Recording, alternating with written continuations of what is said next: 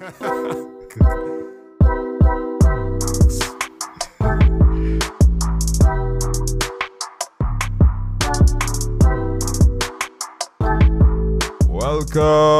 to the TriniTechCast. This is episode number 69. We are recording on the 9th of June 2024. When I was doing the episode title, I reached number 69. I remember that when you're teaching a class of students, you can't use numbers. You can't work out any sum that end up with 69. And for a while, I was lost. I was very, very lost. Oh, you didn't know? Oh, no, you're very innocent. Yeah, my mind and my brain just doesn't be on them thing now. So when you do that, and all sort of boys start to snicker, and I teaching girls, and girls start to snicker too. I was like, interesting. All right, there must be something about this. And then of course when you Google it, it's like, oh, right. So wait, you had to Google it. You didn't know. I kind of put 2 and 2 together. However, right. How long ago was this? This was like this recent or this was like 2017. That recent. Yeah. So you were like an adult and didn't know this? No, for real, yeah. Like okay. I knew this since like my teenage years of earlier. It was weird. So for those of you who... Not a good thing. Your mind not contaminated like... Well, mine was, when you're teaching, your mind should be contaminated enough to know now. Not to miss that thing. But yeah. So this is episode 69. And what happened this week? I didn't tell you what. My birthday was yesterday. And, okay, happy birthday. Thanks. But I don't usually tell anybody that when my birthday is. Most people who know, if you know, you know, they'll tell me happy birthday, and everybody else will just be like, because I ain't gonna lie to you. So you believe in our horoscope thing? Zero belief in horoscope, right? Well, here's what, a Gemini? If I were to believe in horoscopes, yes, I would be a Gemini. I don't believe in it either. Yeah. But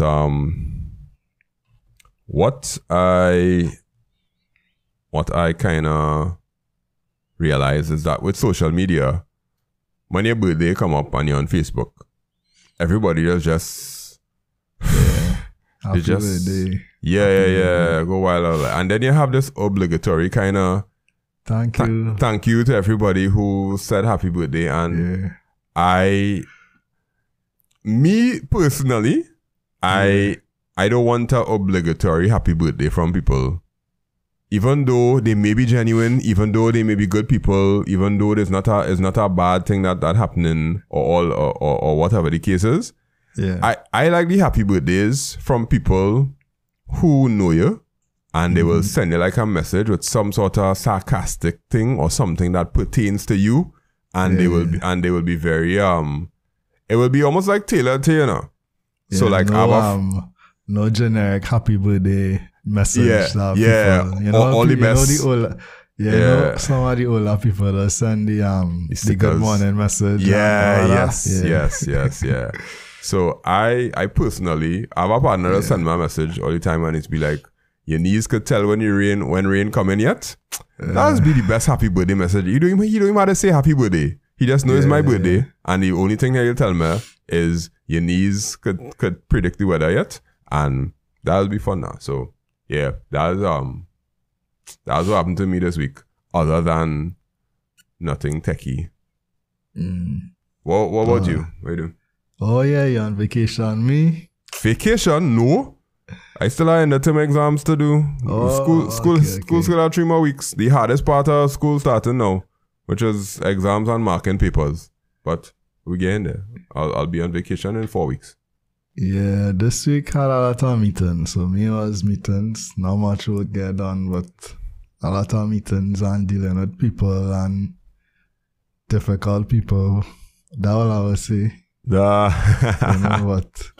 Yeah, it's not something I enjoy too much. I'll be doing work and getting stuff done. Yeah. And dealing with the politics. That is a real big bother, especially when you know how to solve the problem.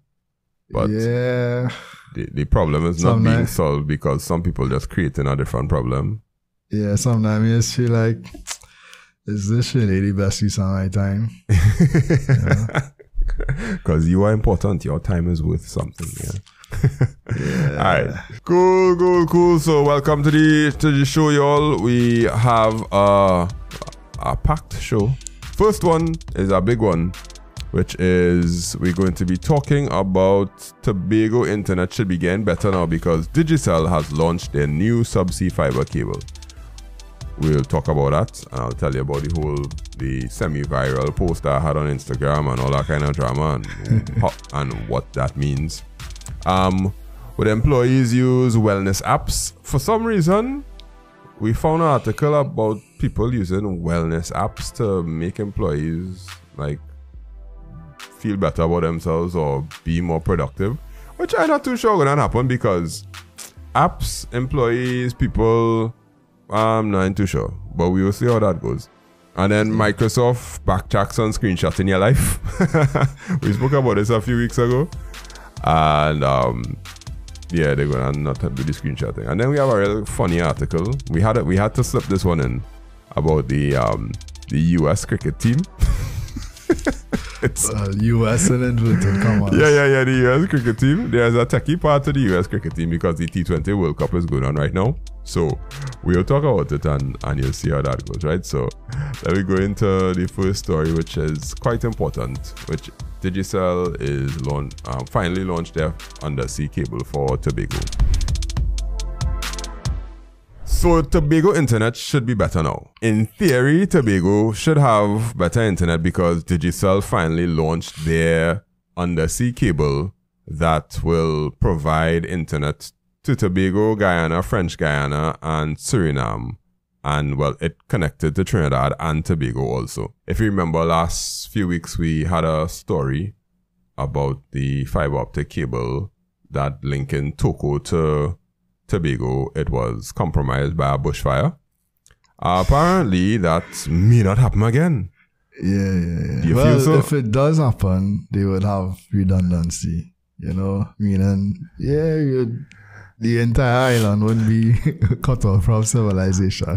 I have a little spin on it, but let me get to the article and then we'll talk a little more about it, right? So here's the article. Digicel Group on June 4th announced the activation of its subsea fiber cable, Deep Blue One, describing it as a significant investment in international submarine capacity that will supercharge connectivity across the Caribbean and South America.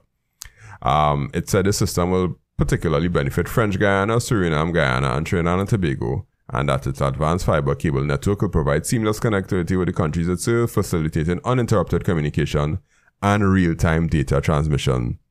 And it allows you to connect offshore gas rigs and supporting the energy sector, because apparently oil rigs and them must have internet problems too, and they rely on satellite, maybe Starlink, I don't know.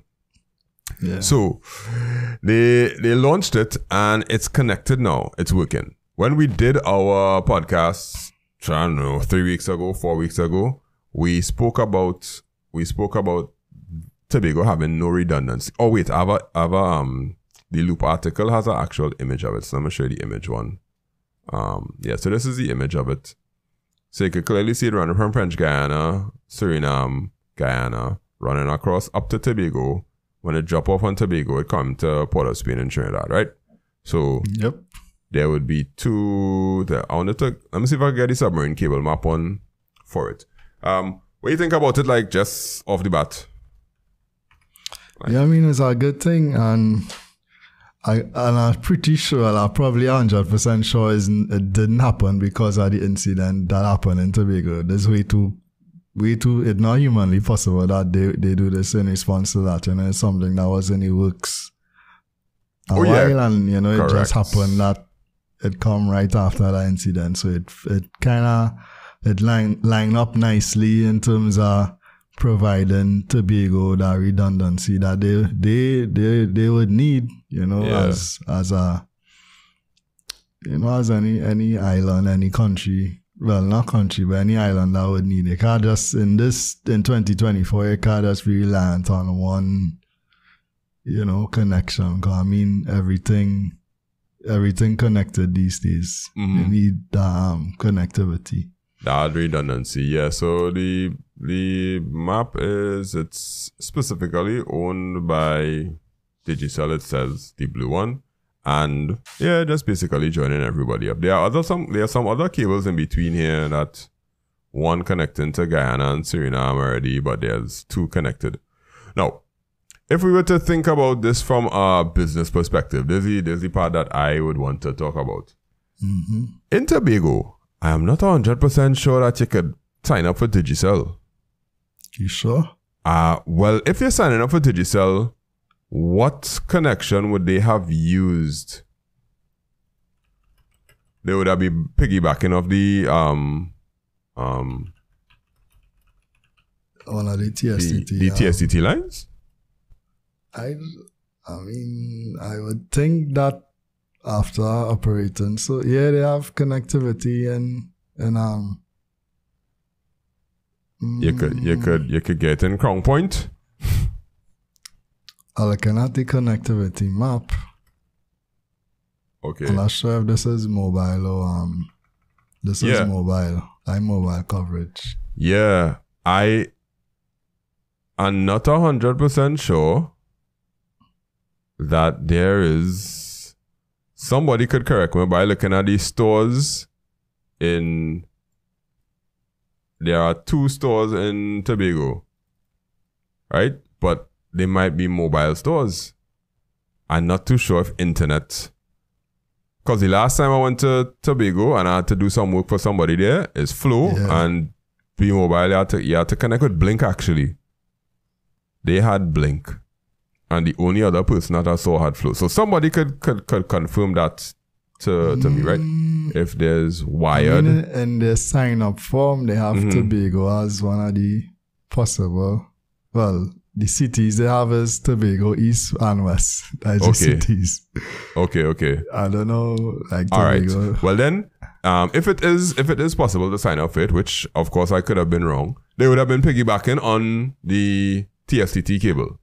Yeah. To provide the internet. So they would have some sort of contract in place where they would sell people internet and they would use the TSTT cable. So they're renting on the TSTT cable, which is known to fail from Toko to wherever it is they're going to, right? In Tobago. Yeah. Now they have their own cable. So now Digicel is going to be able to offer services directly linked to their fiber backbone now. You know, I wanna say, you know, as you was talking about business, you think Digicel miss a trick in terms of now piggybacking on the whole incident that happened to try and, you know, show off B-Mobile a little bit and say, look, we solve any problem. I'm positive it's coming. Because right now. Should have come already? No. Right now, they just have connectivity. But once you would probably understand better. Like, the engineers would more than likely tell the marketing people, shut up. Don't say anything yet. Don't go and try to do anything yet. Let me just make sure this thing working properly. Let's go through. We launch it. We get the connectivity. And then the marketing team will come and be like, yeah, so we could start now. And they'll be like, all right, marketing team, good. We've done all the checks. Because if the marketing team jump the gun and then they say, well, yeah, our internet is superior because we have this cable and whatnot, and then the cable ain't connected properly, that'll be a problem. So well, I mean, the went to the media already, so it kind of out there. I mean, right. So when I tell it coming, if you launch a whole marketing campaign, it'll be on a big. They'll bring in influencers. You'll see ads on social media, whatever. But I don't know. You'll see. Maybe they just let come along. Nah, Digicel petty. No, Digicel petty enough. They petty enough based on the things over there used to do about the green network and all kind of thing. That I probably would think that they petty enough to now come and say, yeah, Tobago finally has good internet. Yeah. Or they might have an actual problem where they have the fiber cable that's connected, but the infrastructure of running fiber on land might be not as strong as they want it to be because, well, they never had a chance to. All those things you could think about, all those things you could speculate. But I think Tobago has a good chance now of having solid internet that is redundant, and companies might have a better chance of saying, all right, here, let me go with Digicel instead because their fiber is newer and doesn't get caught in bushfires. Like, don't let a bushfire ruin your internet experience. Yeah, according to Submarine Cable Map, it's coming in on Rockley Bay. Yeah. And the other one from thing coming in on Pigeon Point, I think Pigeon Point is where the TSTT one landing, and Rockley Bay is where the Digicel one landing. So the Pigeon Point one closer to the point of Tobago, where I don't know, but Rockley Bay is a little lower down, which will be closer to like Scarborough side. So I guess it would be more, I don't know. It would be going straight into a more business oriented area now. Yeah. But yeah. You know, I looking for that for your kind of semi-viral video that we did. I looking for the cock. I remember the comment. The guy was asking again. Gosh, boy, that's not trying to remember. It had so much comments on that. So for those of you listening, the video that we put up on social media about this Tobago internet relying on one cable. I find it. What is the difference between Wi-Fi and internet should be studied. Yeah. Real weirdos kind of coming on that video, and I just had to be like, whoa, what are you talking about? And then after I realized the response was weird, I just kind of pull away, and I was like, nope, me ain't bothering to talk to you. But the video ended up getting like 55K on Instagram or something like that. On TikTok, it was like 20. It's very rare that a video on Instagram does better than a video on TikTok, because TikTok just built for going viral now. But once a video on Instagram go viral, jeez, this is the first time I actually experienced Instagram video going viral. It does last for weeks. Whereas on TikTok, your video go viral 4 days, you'll hit a 60K, you'll hit a 70K, and then you just flatline after that. Yeah, on Instagram, weeks after that, thing still sharing, and people saying, hey, I see a video. And I like, what video? Like, you want to talk about the internet? I was like, what? That's still sharing around? But, yeah. So, if Digicel is, well, the company that we've come to know, they're going to milk this, and they're going to start to promote their internet services on the island, because obviously they will stop using the TSTT cable, which is an older fiber optic cable, and this one is newer. And in the article, they're real touting about new sustainable technologies and economic outcomes and all these different things. But it's not just Tobago going to benefit, you know. Them going and start to work that Guyana and that Guyana. Especially Guyana. Yeah, that Guyana line. And I would want to believe that this was definitely strategic to be like, yeah, Guyana is a place that we want to be connected to fast, because oil money. Yeah. Because these companies going and want fast internet. And as far as it stands, Guyana has a link to a cable that goes to Barbados that was done in 2019, and then they have a link to a cable that goes to Trinidad that was done in 2010. So Guyana has 3 internet cables coming into it now, whereas it was only 2 before. And that's a sign of connectivity growth options. Businesses looking to get themselves online. They're trying to get services, cloud storage services, all those different things. Because, well, oil money does do that here. Oil money does float all boats. Because once the oil money in the economy start to rise, because the government is able to spend money on doing more things. When they're able to spend money on doing more things, companies now start to get more contracts because they're trying to develop the place. And when they're trying to develop the place, your development is always going to have technology inside of it. That's just economics 101. That's why Trinidad economy is the way it is right now, because we don't have no oil money right now. So they're trying their very best to find ways to stimulate the economy by investing very, very strategically. And they're trying their best to invest it in technology, because, well, after oil, the only thing you have is technology or agriculture. And for some reason. Yeah, I mean, you're probably more hopeful than me, but in terms of Trinidad economy, I kind of pessimistic. I'm not sure. Well, I'm not sure we outlook gonna be the next 5 to 10 years. Well, they talk about natural gas the other day, and well, when you start to talk about natural gas, you just be like, and what happens when we don't have the natural gas anymore? And I don't know what else will happen. We foreign reserves in terms of US at an all-time low. You know, I saw the IMF report. I know we kind of diverging a little bit, but the IMF had a report and the finance minister kind of talk up a lot of the good parts, you know, in terms of, the economy rebounding, the GDP and whatever, but a big part of the report that he glossed over where the IMF kind of came down on us was that, hey, all they need to do something about all the forex situation, and they recommend floating the dollar, like, you know, increasing the exchange rate. So that part of it ain't changed in terms of, and it directly tied to the whole oil and gas situation, because that's where most of the forex used to come in. So if that's not there, the forex at an all-time low. Yeah, but all right. The Well, demand high, the supply low. If we on the economy train, might go higher. Yeah, for those of you all expecting for us to talk about technology, bear with me for the next 2.5 minutes, right?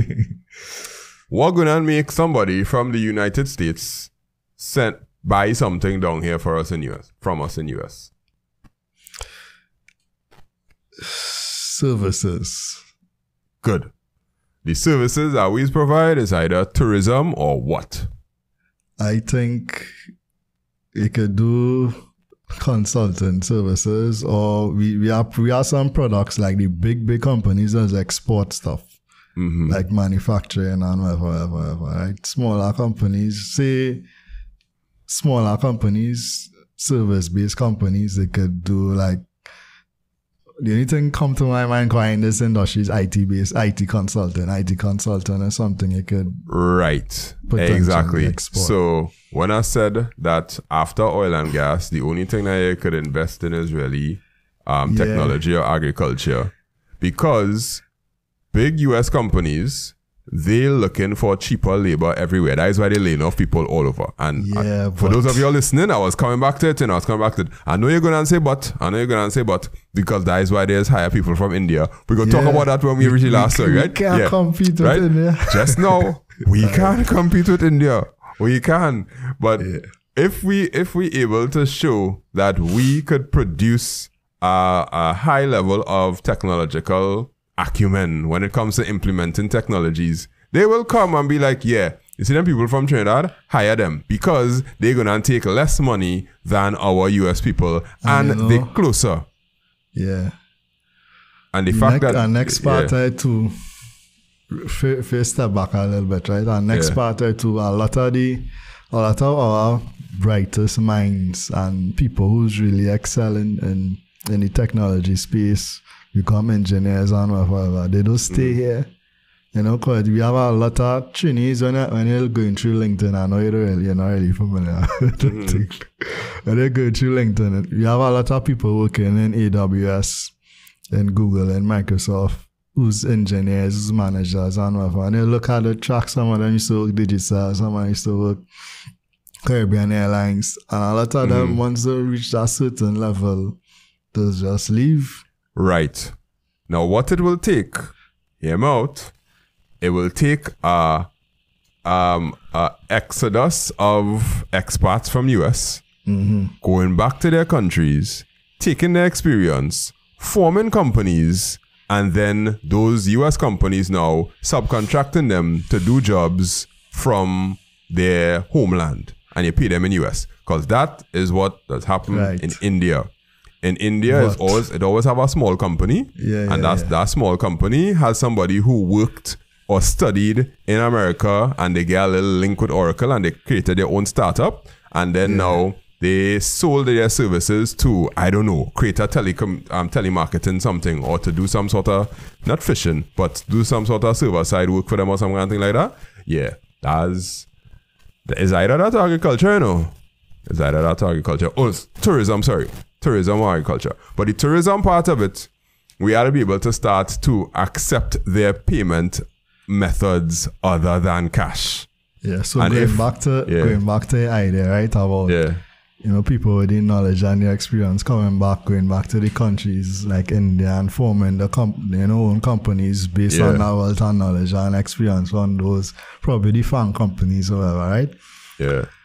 At this moment in time, do you think in terms of the ratio, in terms of people wanting to come back to Trinidad versus wanting to leave, how attractive is Trinidad right now in terms of that type of dynamic? It's not about Trinidad being attractive, you know, it's about America kicking you out. That's the hard part. Alright. How much people are actively trying to leave Trinidad versus you think that want to come back? I understand what you're saying, you know. I just trying to give you the only way to work out. But I mean, if you at that level where you work your way up and you're at the level where you're at those type of levels, most times you would have like a green card or residency. You could stay and do other stuff, you know. And if the government, if the government creates some incentivizes people to do those kind of things and say, if you come to Trinidad and you create this company, such and such is the case. Just like how oil and gas companies were incentivized to come here. Be like, if you come here and set up your thing, you will get this, you'll get whatnot. All you have to do is pay us 25% of your profits. Right? If I was in that position where, like we say, you used to work in Trinidad, but you get recruited by a company in the States, you're working at one of those Amazon, or not even Amazon, but like you're getting a good salary, say 200K a year, whatever, right? It's on nothing the government could tell me to get me to come back here. But the US government could tell you something, no? What are you going to tell me? If I was a permanent resident, you know, and like say even after 5 years you get citizenship. No, they could change that. They can't change that. No, they could change that. They could change that going forward. Because Trump and them, that's be trying to do that. Biden and them, you can't change. You could probably make it harder to become one, but that would you have to go through Congress, and I don't think and the state that America in right now, anything is possible. Yeah, but the state that Trinidad in right now, son, I know. I talked to a lot of people during the weekend, whatever. A lot of people ready to leave, and so it goes both ways. I agree and I understand, but I'd have hope at teaching students. And when I go to my students and I tell them, listen, I'd have hope. Don't just take everything you have and ship out. But some of them just do it and I'll be like, hey, you ought to do what's best for you. Yeah. But I have a little hope because we have 3 things to rely on after gas: tourism, agriculture, and tech services.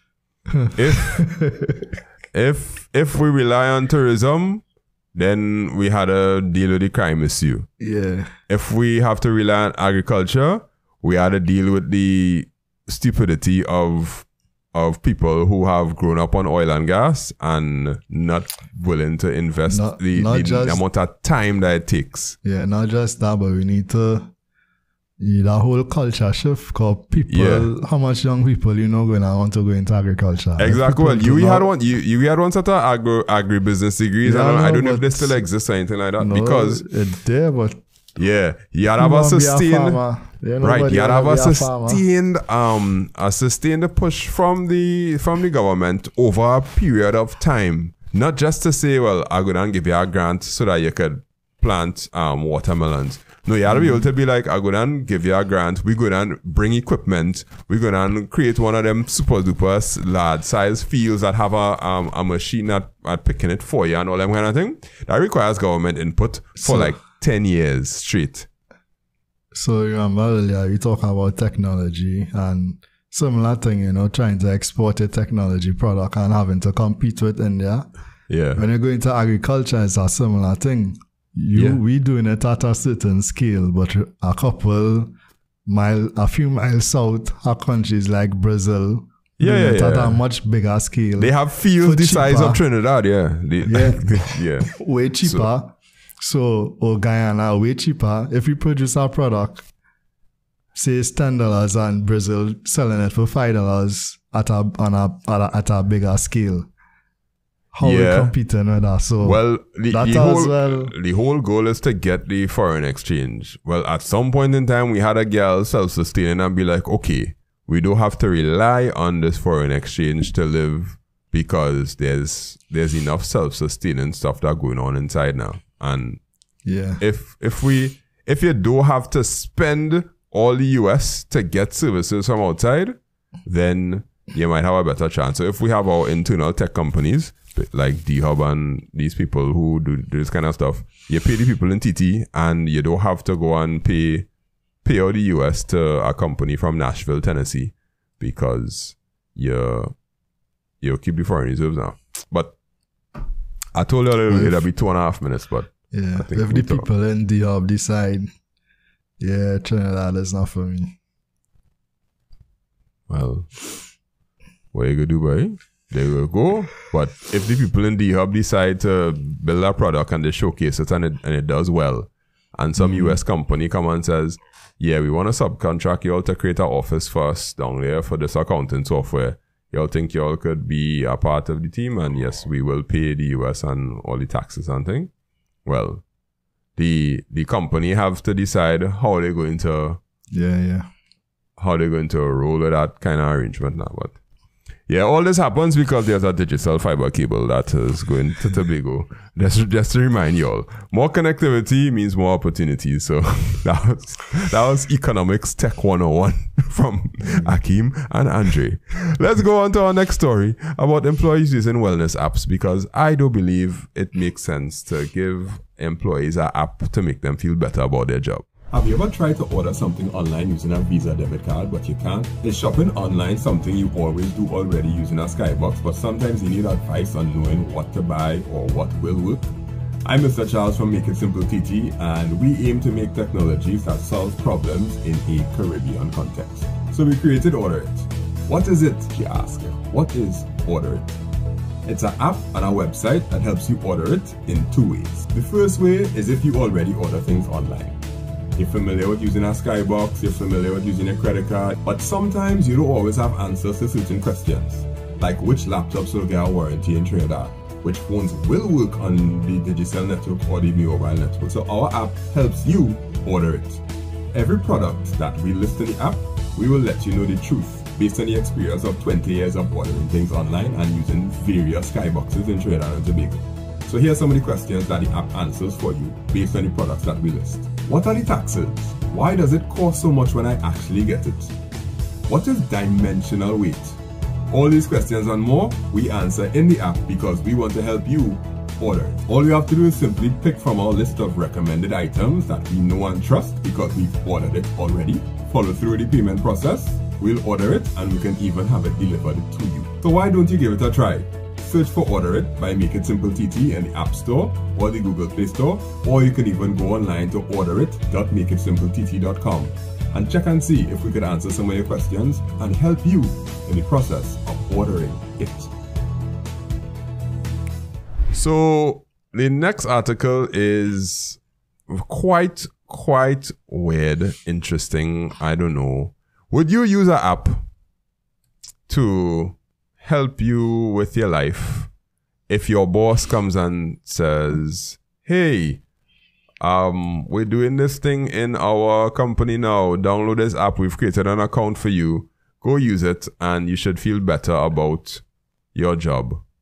Or if you're feeling sad, use this app and then come to work. Would you even care? What do you want? We want more money. If we get more money, we don't need to have wellness, because you could deal with the wellness at home because you could buy a 75-inch TV, right?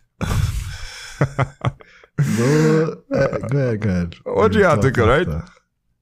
Fake health news can lead to increased stress, misinformation, and poor health decisions among employees, impacting their overall wellness. This in turn can lead to exorbitant medical bills and even underutilization of employee assistance programs, as employees may not trust or fully understand the available resources. In this vein, Patient Connect, a leading digital health company in America, has launched Health Ed in TNT, an alliance for digital health education and literacy. Our mission, as they say, is to provide culturally appropriate health information specifically tailored for the TNT and Caribbean audience, helping individuals make informed health decisions. And I don't know where this come from, what is the goal, but the president of the Human Resources Management Association of TNT, HR Matt, which I didn't even know was a thing, Cavell Joseph St. Omer, also weighed in on how digital health services like wellness apps can improve employee behavior and access to mental health services. All right. The mental health services, I could understand. The employee behavior, no. Nobody wants an app to tell them how to behave. So, alright, what's the difference between this and just using ChatGPT to get health information or web? ChatGPT is not tailored to you. ChatGPT, you have to work to get a prompt. Hey, that's now, add a tangent on this. Students, students, lazy, you know. Like, I talking about proper lazy. Like, I know students, I'll be like, yeah, just take the multiple choice question and type it into ChatGPT and it'll give you a detailed answer. They'll be like, sir, I'm not going to type all that up. I was like, it literally going to answer it for you, and you will get a good answer. Yeah. Nah, write too much to type up. So I was like, what you want? I'd rather be able to take a picture of it, it read the text, and then it give me the answer. And I was like, it could do that too. Yeah, but you had to take a picture, and sometimes it does miss some of the words. I was like, wait. So yeah, back to your answer. Why would people not use? Maybe that's what will spark. That's what will spark the next stage in innovation. You know, somebody who thinking like that and is like, yeah, let me get something that could really just make this 100 times easier. So it's not good. It's not a bad thing all the time. At some point, humans had to work at some point. Like we're trying to get to the point where we do not have to work, but we were created to work. There's some element of putting in the work that you had to do. Yeah. Anyway, back to the story. What I was going to say, I forget. Or stop them from using ChatGPT. Yeah, or whatever. Alright, it's saying it going to provide you with advice, good health advice. Well, of course, they are using AI to the region or whatever. Yeah, so what they do, they train a model based on what Trinidad or Caribbean health specific data to train it with that gonna make it so useful from anything else out there. Nothing. Wait. They don't have any data sets. No data sets. No, of course we know the word AI was thrown in because it's a nice buzzword. Let me see what they actually said about the AI part. I will not misquote it. He mentioned the use of continuous glucose monitoring devices for type 1 diabetics and AI-assisted eye screening devices. Okay, it wasn't AI, it wasn't about the app. AI was for eye screening. So there is no AI in the app. It's just a mental health app that will give you access to counseling services. So it's almost like WebMD. Like, do you feel sad? Click here. Are you sad every day or just 2 days of the week? Click here. Are you sad after you do something or whatnot? So it'll be kind of deterministic, and then in the end it'll be like, call this number. Or click here to chat to this person. I don't know. Yeah. From as simple as creating niche topics such as mental health or vaccines, you can develop learning systems, learning models, and learning algorithms that can help drown fake news and alternative facts. Through technology, we can analyze the influence of social media on health, misinformation, and disinformation, and seek to intervene with the truth. It sounds like if you look a little higher up, they say that Patient Connect builds AI-assisted wellness apps for companies and organizations using Omni, which is the first AI trained and developed in TNT. So it is using. I don't believe that. And the first AI that trained and developed in TNT, Omni. Let me Google that. I'm going to find out what Omni AI. If I just put Omni AI TNT, I should get something, right? I hope so.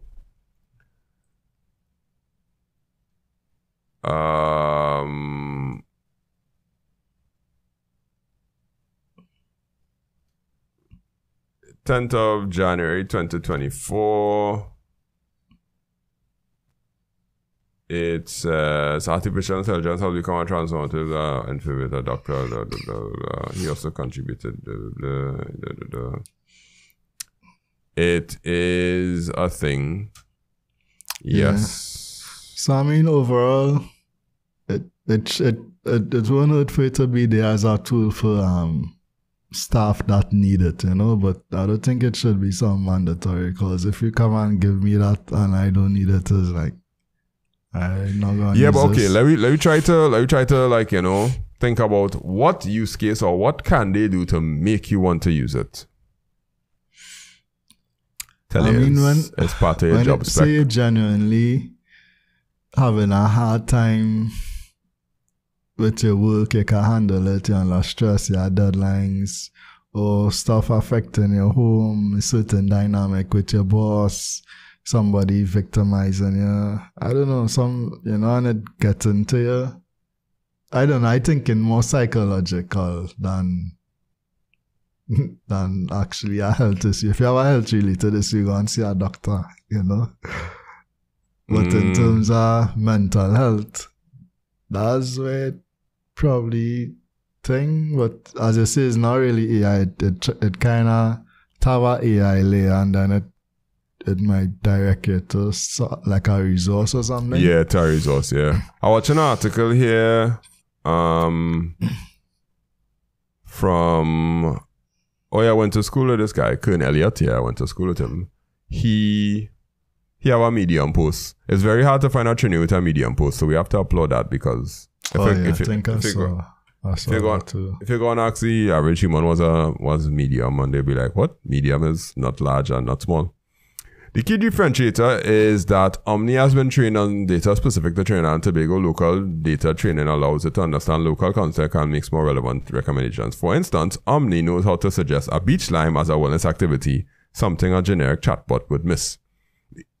Sorry, the AI training has been done entirely by Patient Connect's team in Trinidad.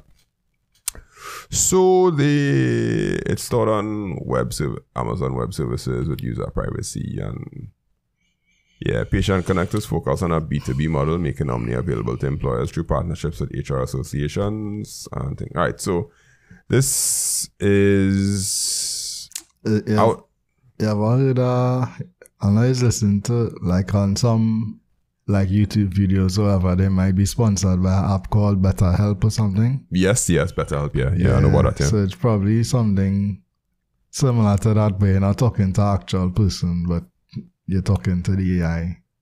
Okay, if we break it down a little bit, the average user not going to use this. Like, you're not going to get anybody from off the street to use it. So this has to be done company-wise or from a company's perspective. And the HR department has to literally say, you know, like how we have EAP, employee assistance programs in all companies, and if you're going through whatever you're going through, you can get time off to go to the EAP and all those different things. That's you know about that? Like, that's a thing in private companies. I think in government. I know. I think it is. I think it is somewhere. But like in government companies, EAP is a thing, and you could get access to a counselor, or a assistant or not a psychiatrist, but anyway, and you could get time off from work because you have to deal with your issue, and you could do that. If it's implemented like that, now they'll just tell you, yeah, download this app and use that. Yeah, but Like if somebody genuinely going through something, I don't want to talk. You go talk to the app to a certain extent, and I mean it might advise you, but I don't know how effective it will be.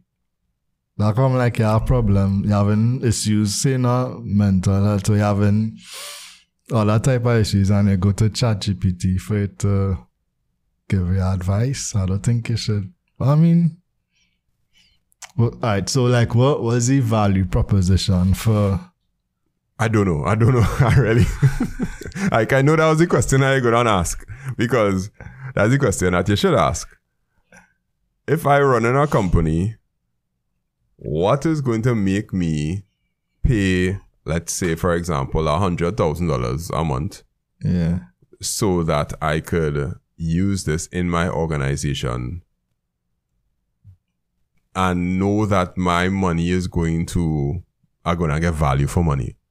I cannot think of a reason, because if my employee is going through problems, I'm not going to send them to an app to start the process of fixing that problem. The first thing I'm going to do is I'm going to say, okay, let's sit and talk. And if you don't want to talk to me, here are some numbers that we have of counselors that we have on file or on demand that we've worked with in the past. Make some calls, schedule a session. We will pay for it. That's the best value proposition I could see. But the layer of having the app in between, I can't see it. Maybe it's a tool where you could use before that step, before you actually reach to talking to the person. Where, you know, just getting before you reach to like heavy and drastic rate of it really affecting. You know, just real light advice while getting the value proposition. But yeah, just real light advice. Or maybe it's like you have a training session and yet you give the employees some incentive for achieving a particular milestone in the app. Like if you gamify it a little bit, and then you'd be like, well, employees who interact with this app on a regular basis based on your score or some kind of thing like that, you get a mental health I would rather bonus. my employees do the work. I'm trying. I really don't know what to say. I can't see it. But somebody putting effort behind it, and there's a partnership taking place, and is it a waste of money? I don't know. I really can't say. But yeah. No. If I were an employer, I don't see the value proposition. So we'll just leave it right there, and we'll see how that goes. Maybe somebody might send a comment and let us know if it's being implemented in their organization and if they see it or some kind of thing like that. Because I don't know. I tell you, I put the podcast on like everywhere. All them other podcast catchers, TuneIn Radio, Pocket Cast, anywhere that the podcast could be. I told you I was going to do that a while ago, ain't? I don't know. I think maybe. I think we talk about it. I actually did it. I put it in my to-do list and I knock it off one afternoon. I spent 2 hours on that RSS feed. Just put our RSS feed everywhere the RSS feed could go. And somebody sent a message. Oh, that's when he was talking about YouTube, having people listening on YouTube and thing. Yeah, somebody on one of the things, I was pleasantly surprised to see the podcast come up on such and such location. I was like, what? Wow. Yeah. I didn't even think that would make a blip on the radar. But yeah, now when I watch the analytics, I've seen people listening to it from other places now. Because apparently everybody do like Spotify. Or Apple. Yeah, I don't have Spotify. I use Apple. I don't have Spotify. Nah, I use Pocket Cast right now. Because Google Podcasts switching to YouTube Music, and YouTube Music is trash. Well, YouTube Music is like Spotify. Just try to push all kind of thing down your throat, and all I want to do is listen to the thing. But podcast is no longer audio. Podcast is video, and they really want to push video for your podcast all the time. Like all the time. It bothers me. But What are you gonna do? What bothered me is Microsoft taking taking snapshots of your whole life. Apparently it bothered a lot of people also. Wait, before we go to that, one other thing I wanted to say on the wellness app. You know, some persons they may not use it because like for me, I might think, all right, if it's sharing some level of personal stuff, if it's sharing some issue, hypothetical issue you're having with a boss or a team member or whatever, right? And they're sharing it with this app. How are you so sure that data not being collected in the background and somebody else could see what you're doing, you know, in terms of the privacy and stuff like that? They said HIPAA compliance. You want tips, yes? I was very skeptical about everything.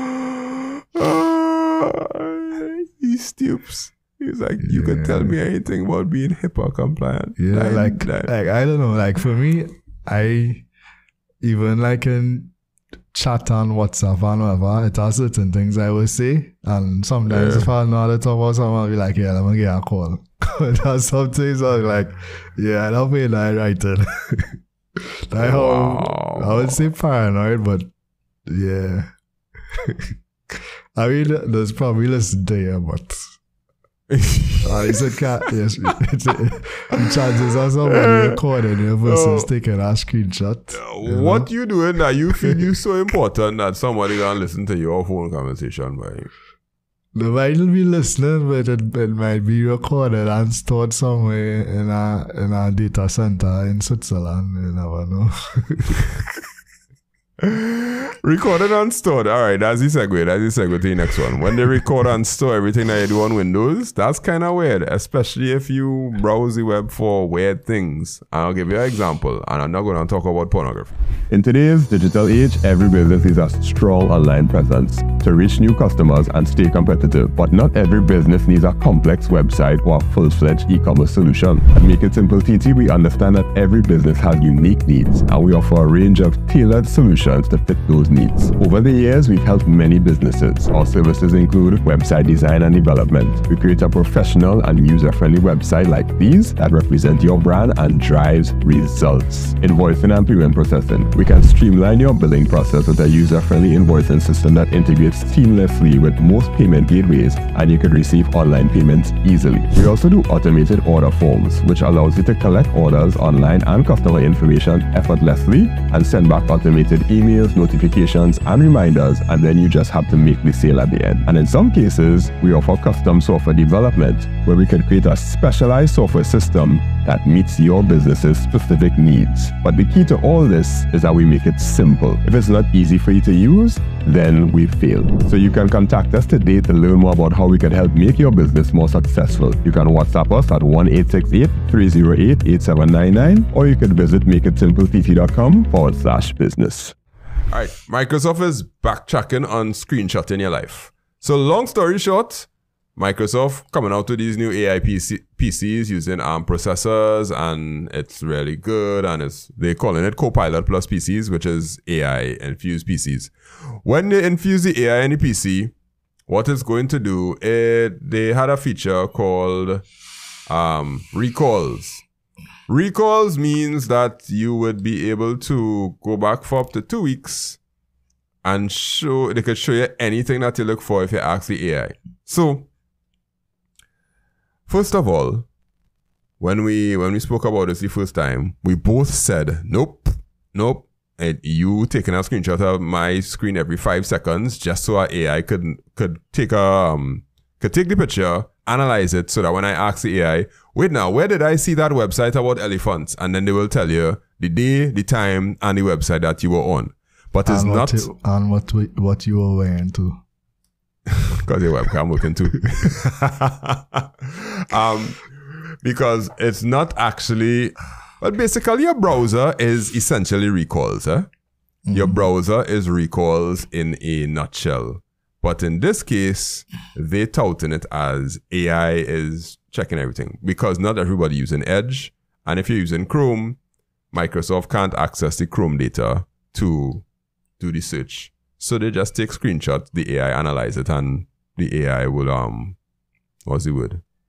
The AI would do OCR, turn it into data, and then make it searchable so that when you ask AI, where did I see the elephant? It will be able to search the OCR data, which probably be like a JSON file or something like that, whatever, and then tell you the date and time and pull up the picture that it analyzed to give you that information, right? Microsoft has backtracked on that, and they said they are making changes to the controversial feature announced for its new range of privacy because it could be a potential privacy nightmare.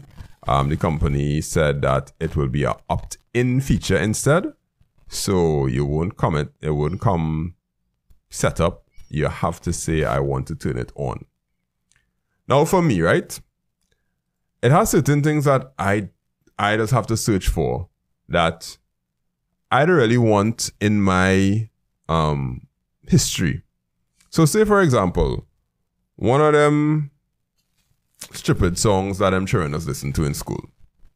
They'd be like, sir, you gotta go and listen to this song. When I go on my YouTube, I just turn that YouTube on incognito. Because you know, I go and search for that and I don't want YouTube to even remotely think that I want to see anything else from this artist again. Right? That happened to me with K-Man 6. When I had to go and watch the video and see the amount of violence that was taking place on it, I was like, don't even think YouTube, I want to see this fella again, right? So I had to go on incognito for it. And the same thing has happened to me with Google search. Sometimes I want to search for particular things, but I know how the search algorithm going to work and I know the ads are going to try to pop up because I search for this thing. And it's going to follow me along the internet. Latest example is solar, right? I want to do over my roof. And when I do over my roof, I want to put solar panels on it one time. I make the mistake and I search for the solar panel, the process of installing solar panels on your roof, whatnot. And boy, for the past like 6 days, solar panel ads just finding me. I talking about solar panel ads, articles, all kind of thing. Now, in some ways, I was happy because I was like, oh, we are learning more about this thing, I'm learning more about what's going on. But it really just shows that kind of search privacy, that kind of thing where Google knowing what you search for and giving you that, it could follow you in ways that are very bad. Microsoft trying to create that same thing with the 10 billion Windows devices out there. And this AI would basically collect all the data of usage patterns of people on Windows. And then Microsoft could say, yeah, we know you better than you know yourself. Use Bing. and that's where this was going. And I am glad that it's not going to go there. They still have to figure out what to do about Google and Chrome, because Chrome is the biggest piece of spyware in the history of humanity. Like Chrome collecting data. Even though they say Chrome doesn't collect data, just the other day Google had to admit that, yeah, we'll collect data from Chrome. We don't really keep it though, but we'll collect it. And another say, you know, they're gonna make it opt-in and you're going to have to say turn on. But you know, sometimes when you're setting up Windows or even installing software, that turn on does be like, you know, you think, okay, I need to do this, is be a big button, does, you know. Don't you want to turn this on? Are you sure? I'll make it click like 3-4 times. You know, so yeah, 100% sure. It's not something that goes. I set up a Windows PC. I've been setting up Windows PCs all the time because I'm fixing and reinstalling and whatnot. And they'll have them little checkboxes, the little dials thing. All of them must be on. And it's a task to go and take off, okay, not location, not this, not that, not that. Because they all come on and all I want to do is click next. Yeah. But for some people, I don't know, like for more vulnerable people, like when I'm setting up a PC for an older person, I'll just be like, yeah, turn off all of that, because they just gonna get one set of random emails and pop-up messages and things coming up on the side. You know, I guess they're probably doing stuff like this already in the background. You know, you get a laptop, establish an internet connection, and you just tell it have Copilot or whatever, and you just tell it, install Windows 10, don't activate whatever, and install these apps and it just do everything for you in the background. You don't have to worry about next. You just do everything. That's scary. You think so? It's conveniently scary, but yeah. If you're a person that really have a problem with most privacy issues because your stuff out there and you're really gonna beat up too much about it, then it's okay. But even me, who really have much of a problem with privacy and stuff, because I understand the monster that we're dealing with, everything out there, and it really ain't much that you could do to hide from it besides not use the internet. And even if you do use the internet, they still have all the years that you did use it, and which basically gives you a profile of yourself unless you decide that you're going to live in the hills and plant cassava or something like that and change exactly who you are. But even for me, when they collect the data, it is a little annoying that they would use the data in such a kind of brute force way. And that's basically how businesses work. We find out something about you, we're going to try and sell you something, which is how the economy works, kind of. But I'd rather if they get the AI data, that they do something nice about it. Like, I don't know, we noticed that you've been on this website for a lot of times. Here are some other websites that give information about I would so and hate so. that. I don't know why you suggest nothing to me. I just know like YouTube recommendations. Yeah. Sometimes, I ain't gonna lie to you, sometimes YouTube does recommend some good stuff for me when I'm going through YouTube and I'm looking for help on a certain thing. Like the T20 World Cup going on right now. And I real into the science of cricket and the tactics behind it, right? Like the tactics about what ball to bowl when with your field placement inside the power play and all them kind of thing. So I hear them talking about something called an arm ball. And I'm like, what is an arm ball? I never hear them say that one before. So I go on and I research the arm ball on YouTube. And I was pleasantly surprised about the other videos that they were able to show me, the other channels. And I find this cricketing channel that is basically explain everything for you in cricket. With great accuracy and clarity. So YouTube does a good job for me in terms of recommending stuff. Now, if they're gonna use this AI thing, this Copilot PC, to recommend based on my usage habits on Windows, I might turn it on. Because honestly, I don't really have much to hide because I don't watch porn. I don't have any like that very extremely sensitive data. Well, online banking though. Wait. Damn it. Oh.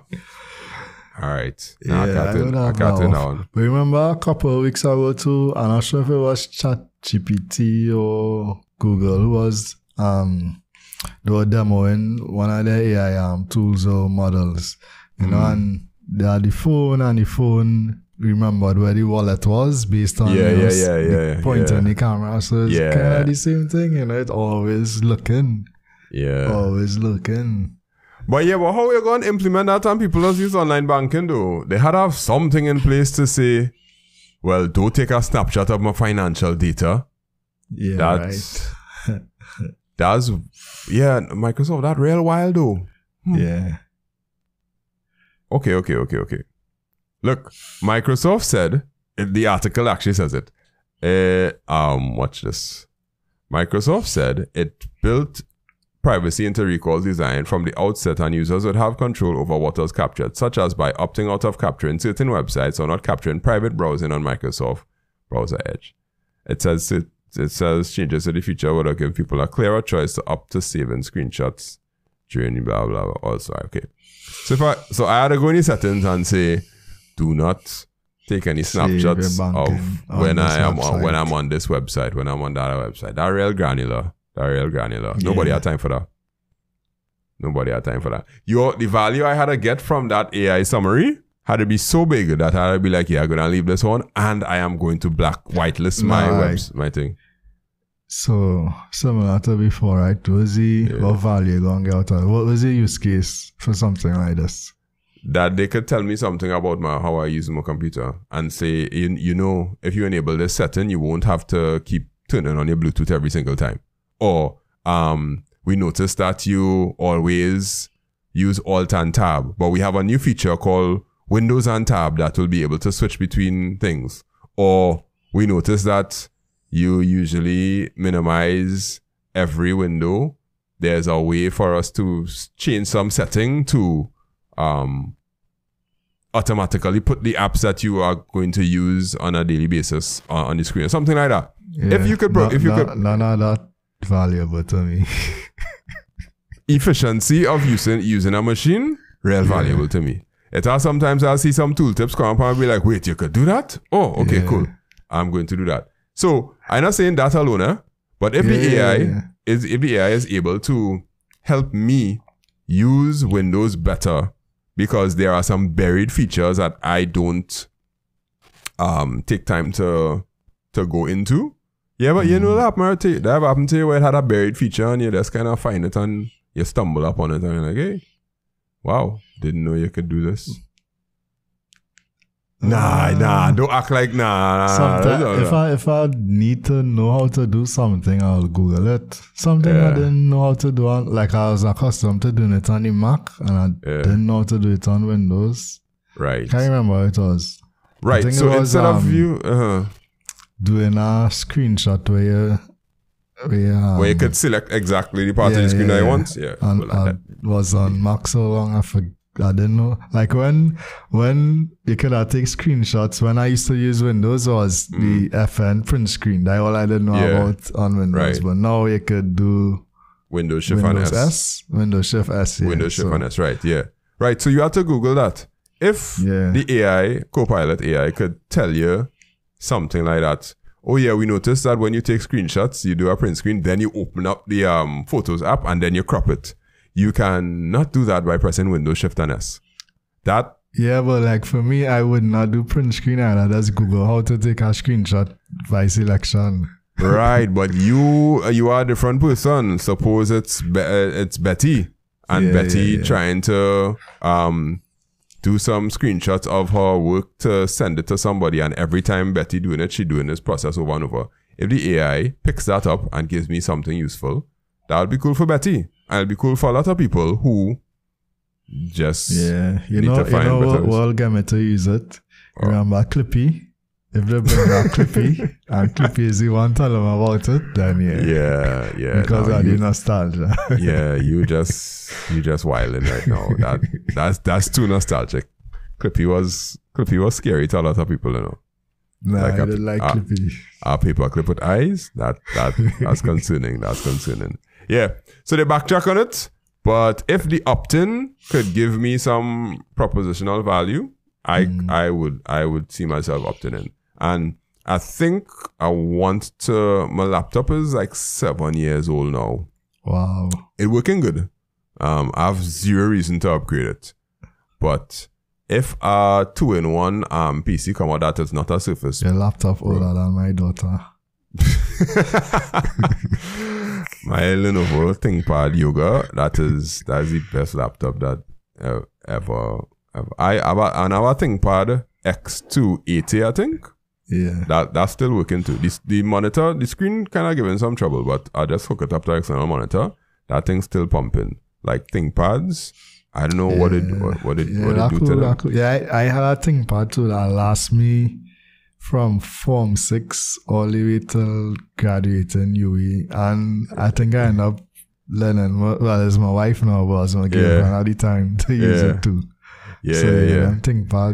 ThinkPads is up. So when Lenovo bring out their ThinkPad 2-in-1 with the ARM, I might think about doing it because I'm very, very interested in this this new Windows on ARM. My ThinkPad was IBM. That was before. Well, that's before Lenovo by over. Yeah, throwback here, yeah. IBM used to make ThinkPad before this a little Lenovo. And Lenovo was like, yeah, we'll take that. All right.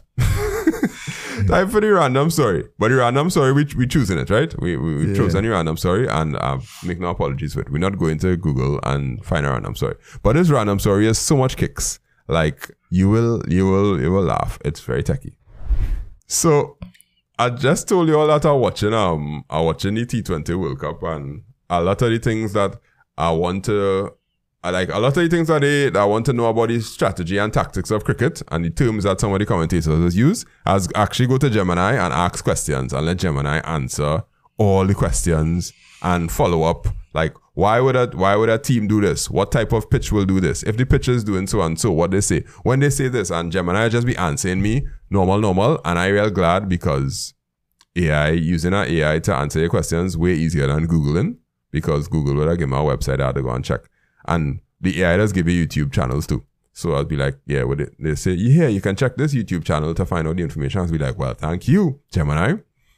You come today and tell me that the winner of the US versus Pakistan game, the captain of the team, is the captain?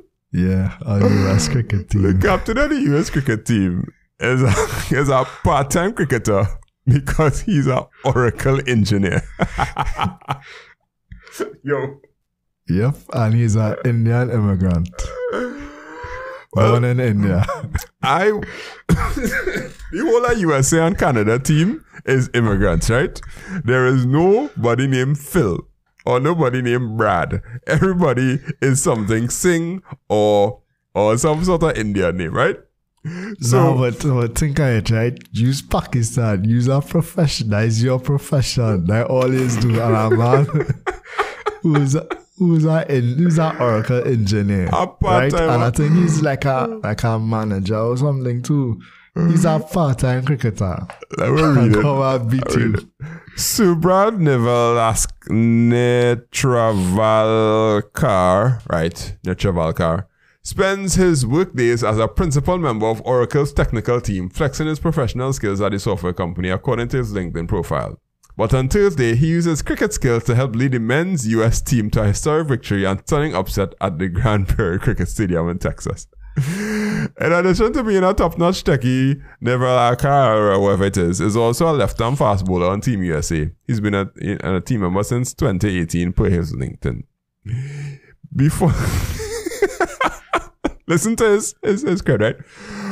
He is simultaneously risen through the ranks of Oracle as one of the largest software companies in the world. According to his LinkedIn, he joined the company in 2016 as a member of their technical staff. He was promoted to senior member in 2018 and again promoted to principal member in 2022.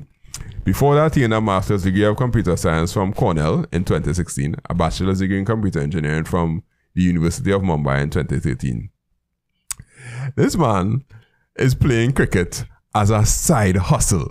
Yeah, and so in LinkedIn, you have that same thing. On the experience, you have Oracle principal member, technical staff, Cornell graduate, teaching assistant, and he also has team captain and professional cricketer, USA Cricket, 2018 to present. Oh man, killing it in the cloud and killing it on the field. So I mean. Yeah, there's always say anytime extracurricular activities, that he extracurricular activity. I wanna know how he apply for leave. What he does write on the form, or what he does do when he fill it out online. Nice show he probably apply for vacation. Yeah, they probably vacation. Imagine you calling sick and then they watch you on TV and you bowler man middle stump. Yeah.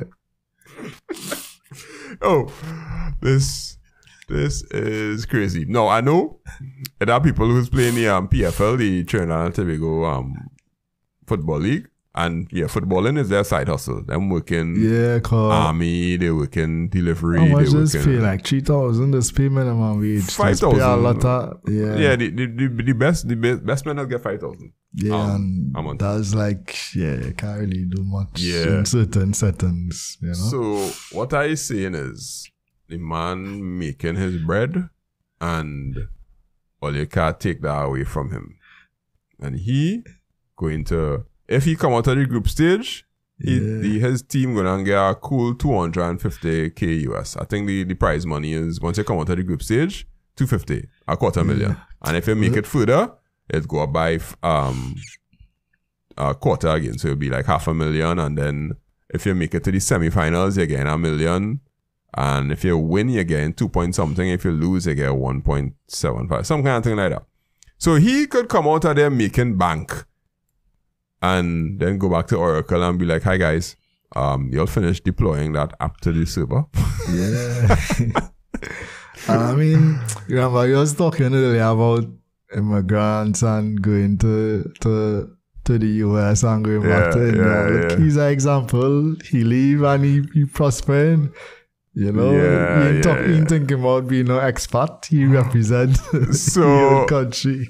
So you're telling me a Trinidadian who's played cricket could go across there and be like, yeah, when I applied for the US national team, I played cricket for Queen's Park and then they automatically get a green card because USA want to be in every sport.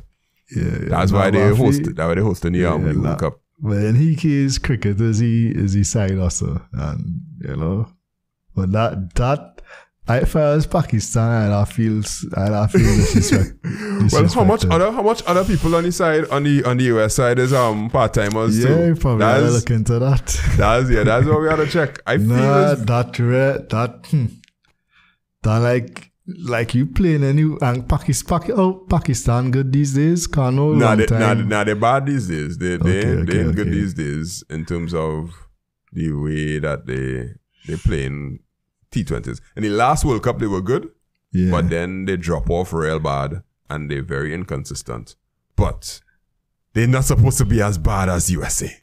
Yeah, you get because USA, in football, they call it like Farmers League. Like the Farmers League, So the Sunday League, League, you get beat from man in the Sunday League, from the postman. Yeah, that man is he's a postman, a carpenter.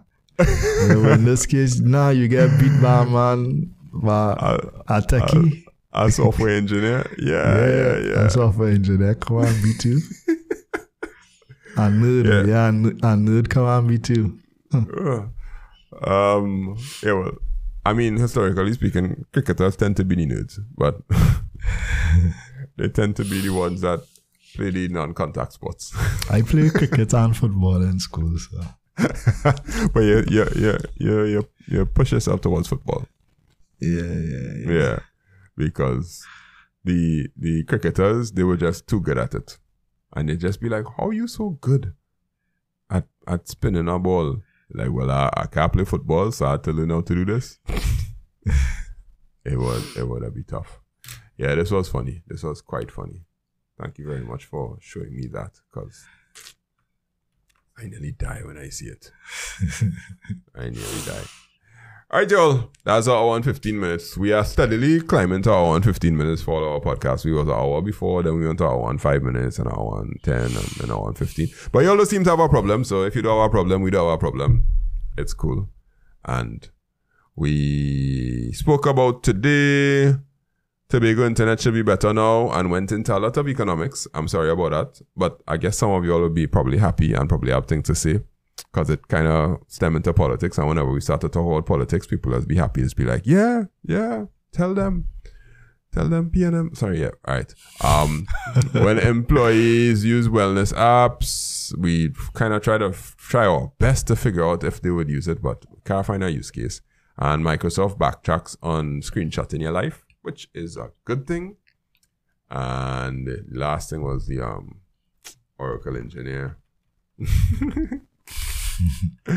Or cricketer. And that will go and pause the caption. Or full-time cricketer. Part-time. Nah, the man, if this work out for him, he could start to go and play in the IPL. Nah, but well, according to that, they pay more than Oracle, you know. You don't know IPL. Yeah, he IPL probably has stock options too, you know. IPL paying you more than Oracle. Right, okay. I promise you that IPL paying you more than Oracle. They mightn't give you much job security, but the one-time payout you get from your contract, yeah, you could do a lot. You could do a lot. Ask DJ Bravo. Yeah. Alright, so that's it there, kids. I mean, not kids. Whew. I talking like I doing a YouTube live. When I do the YouTube live for the children, I'll be like, that's all kids. That's all folks. It's time. yeah, that's it there, listeners. Thank you very much. Big up to all the people that send us messages, all the people that comment on the different platforms. I cannot remember the name of the fellow that commented on YouTube, but while you tell them what your name is and where you're from, I'm going to try to find it. Oh yeah, Akeem from Redbit_tech. Find me on most platforms talking about technology. Nice. And that things. You do any videos? And that sort. Huh? I've had ideas and I wrote it down, but I ain't got time. Let me just let you know that I have videos backed up right now. Right? Yeah, I have videos backed up, and I might get to the point where I have one a day. Okay. Might, but nah, stretching them out to every other day right now. Because I don't know when more videos gonna come. I don't know. But I have ideas. Yeah, so you can find me at makeITsimpleTT. Let me shout out Michael Pierre. He's the one that listened to us on Pocket Cast. And somebody else messaged me on Instagram other than the regular Samuel and Montel Innes, I think his name is. Yeah. Montel Innes, yeah. He messaged me on Instagram and shouted out. So shout out to you guys. And also shout out to Dion Eccles. He told me something the other day. Remember when you were talking about the being able to call and use data at the same time? Mm-hmm. Right. He gave me a use case of where calling and using data at the same time is a thing that people need, which is rideshare drivers. Oh yeah, rideshare drivers need to have the map up and be able to call the person to go and pick them up. And apparently that works in the States, but it doesn't work here. So, yeah. So, that's it there for today, folks. Thank you very much. Well, that's it there for this week. So if you see any articles or anything you want to talk about or anything that we said that doesn't make sense or you have insider information about it, let us know. We have a whole slew of interviews coming up in July, so y'all could look out for that also. And don't forget to share it with anybody who listens to technology. And when you're having conversations with people and you're like, wait, have anybody that actually know about technology or talk about technology in Trinidad? Tell them to listen to the Trinity Tech Cast. We will see you all next week. This is where we say bye-bye.